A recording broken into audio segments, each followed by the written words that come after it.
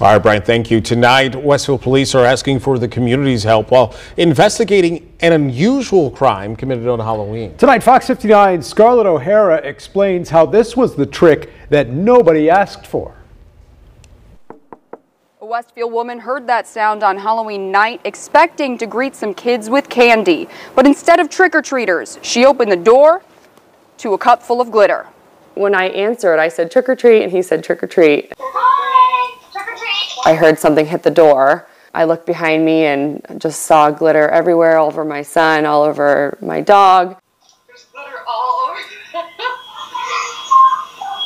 Oh my God. Kaylee Stonich says she bent down just in time before the masked suspect in a shark costume pulled a cup from behind his empty candy bag, chucked it into her home, and took off. It's hard to not think that it wasn't targeted, it wasn't directed towards us. At first, she didn't know what to make of this sparkly surprise attack that Westfield police are now investigating as battery. The officer that came out, he was very friendly and very helpful. Obviously, with it just being glitter, I know they have a lot of stuff going on.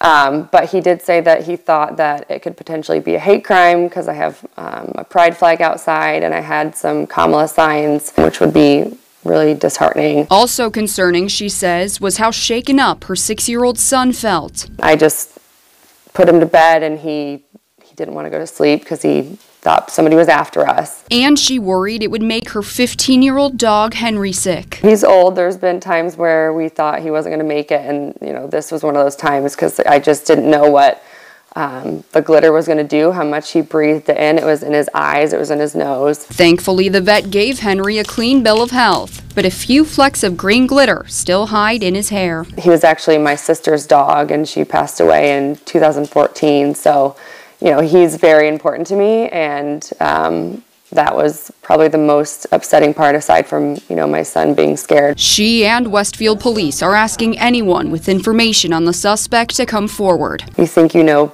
your neighbors and people, but now I don't really trust anybody because I just don't know obviously who it was. In Westfield, Scarlett O'Hara, Fox 59 News.